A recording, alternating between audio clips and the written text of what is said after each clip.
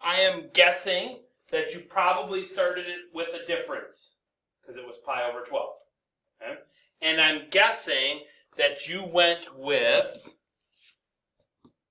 the cosine of pi over 4 minus pi over 6.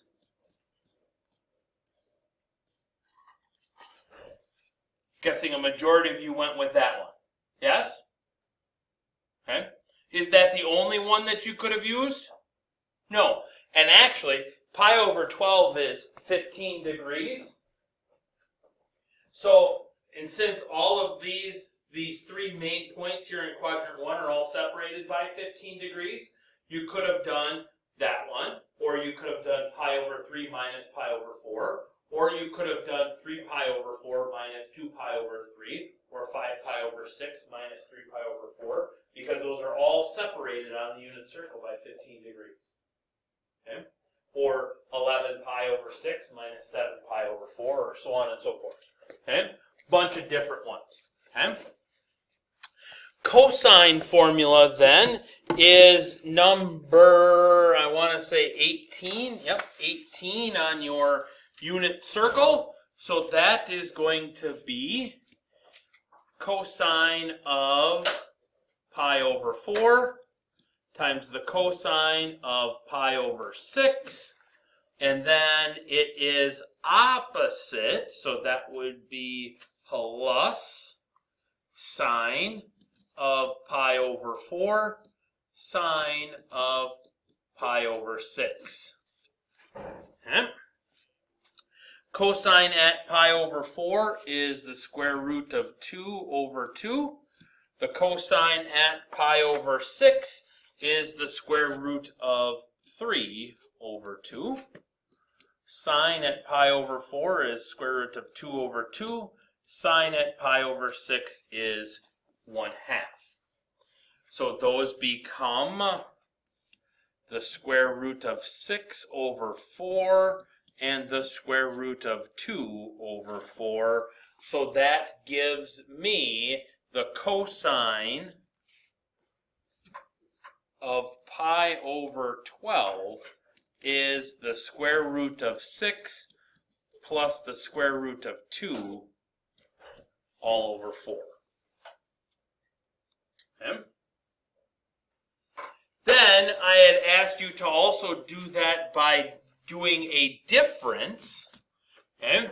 So I could have gone 3 pi over 12, which is my pi over 4, plus negative 2 pi over 12, which is really 11 pi over 6, because it's really negative pi over 6, and the angle negative pi over 6 is really 11 pi over 6.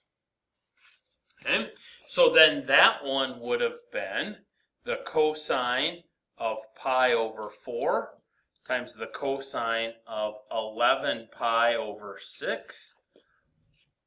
Now minus, because the signs are opposite, the sine of pi over 4 times the sine of 11 pi over 6, which cosine at pi over 4 is still the square root of 2 over 2. The cosine at 11 pi over 6 is still the square root of 3 over 2, minus sine at pi over 4 is still square root 2 over 2. Sine at 11 pi over 6 is negative 1/2. So when I multiply those right two together, here, well, here left 2, I get the square root of 6 over 4. Over here, I get minus a negative square root of 2 over 4, which I could just write as plus. Minus a negative, we call that addition. And so then I'm back on track. What's up? Can you do 8 pi over 24 plus 4 pi over 24? 8 pi over 24 plus 4 pi over 24? Yeah, you get 12 pi over 24, and then it implies the pi over 12. No, that simplifies to pi over 2. Oh, Yeah. Yeah. Because it's not subtraction, it's division. Yeah. Yeah, that's pi over 2. So no. Okay. But you could have done, you could have done a lot of different things there too, But one of them would have to be negative in this case. Okay? And then, so here, we would again get the square root of 6 plus the square root of 2 all over 4. Okay? We haven't done a tangent one yet, so let's do a tangent one. Okay? So that's formula number 20 here now. So what two values of angles would either add or subtract to be 11 pi over 12?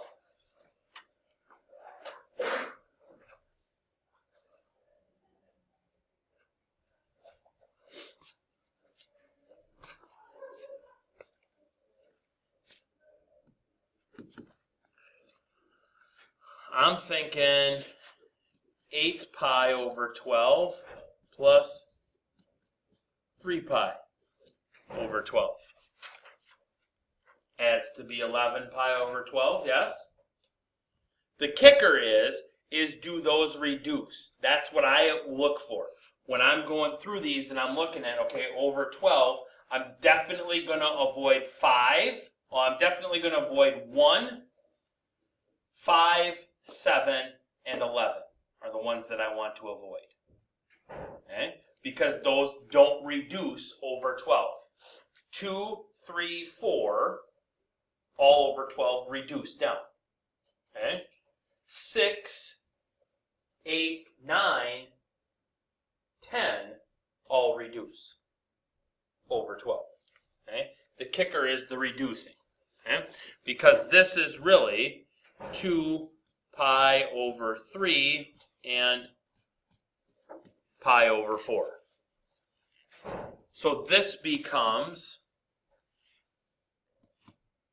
the tangent of 2 pi over 3 plus pi over 4.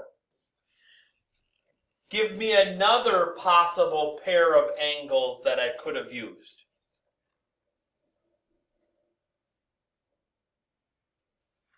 To get me 11 pi over 12.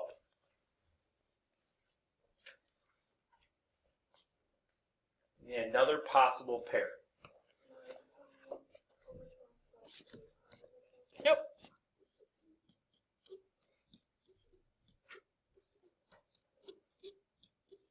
Because then this would have been 3 pi over 4 and pi over 6. Both of those would also have worked too. Okay? Or I could have done a subtraction too. I could have done 15 pi over 12 minus pi, or 4 pi over 12. Okay? Either way. Okay?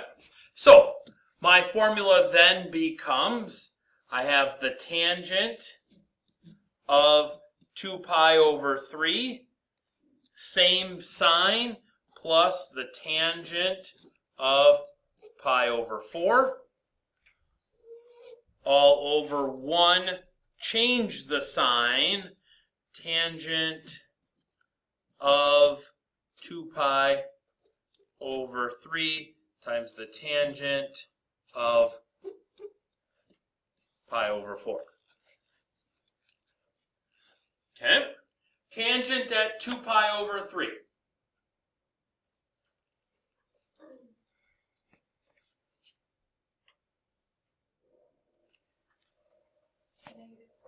Negative square root of 3. Again, if you've forgotten on your unit circles in quadrant number 1, okay, we have outside the ordered pair is the value of the tangents. Okay? And so then you would just, take quadrant 1 and quadrant 3, they're positives, and quadrant 2 and 4, they're negatives. Yes. but you don't get it in that form. Okay? You get it in the, how we did it first semester, half sheet form. Okay? So tangent of 2 pi over 3 is negative square root of 3. Tangent of pi over 4. 1.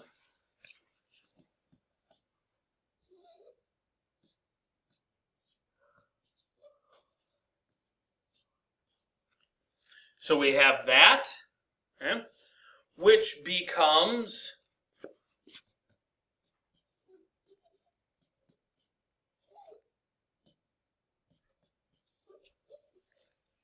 because we've got minus negative square root of 3 in there, so that becomes positive square root of 3 on the bottom. Okay? And I would accept that as an answer. Preferably, though, I mean, just to make it look nice and pretty, the tangent of 11 pi over 12 would be 1 minus the square root of 3 all over 1 plus the square root of 3. Okay? I'm a traditionalist. I like my radicals to come last. Okay? But that's just me. I would accept either one of those last 2 months. Okay? And Mrs. Hill and I talked, actually Monday night, we talked about this particular problem. We decided that we're okay with that as an answer. You don't need to rationalize the denominator, okay, in the tangent ones, because it only shows up in the tangent ones. You don't have to rationalize that denominator. Okay? Now, the last thing that we need to talk about is we need to work on these 3 formulas, but going the other way. Okay? So here's what I look at. I look at 2 things at the start of these reverse problems. The first thing I look at is I look at the grouping here. Okay? If it's cosine, cosine, that means it's cosine. If it's cosine, sine, that means it's sine.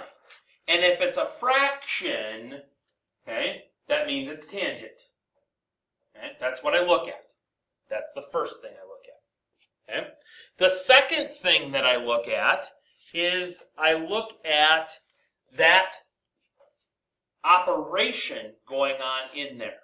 Okay? So these 2 together told me that it's a cosine function.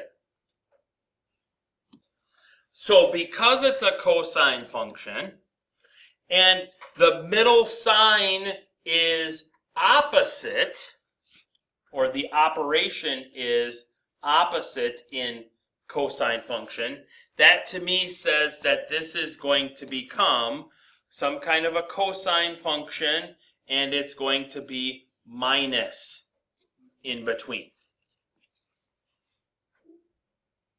Okay? And so it's going to be 42 degrees minus 12 degrees. 42 minus 12 is 30, so the answer here would be the cosine of 30 degrees.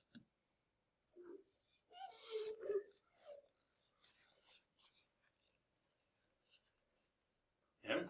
First you look at the pattern of the functions, then you look at the telltale operation. And the telltale operation is usually the very first addition or subtraction symbol. Okay? What I would like you to do now is I would like you to do those 2 problems. Simplify those 2. So my first peek is at those 2, and those 2 tell me that it is a sine function. Next peek is at this one. Sine, is it straight up or is it opposite? Straight up, so that means that that's going to be plus in there. So 7y plus 3y is going to give me the sine of 10y. Agree? Like on a test, if we can just do it like fast enough in our head, do we have to like do the work? Can we just write down sine 10y? You just write down sine 10y. Okay. All right. Last one. Only one that uses tangent is tangent. So we're definitely going to be, definitely going to be tangent. Whoa, whoa, whoa. What's going on here? Goofy things. Close that. Get back here. Okay. Telltale sign is this one in tangent.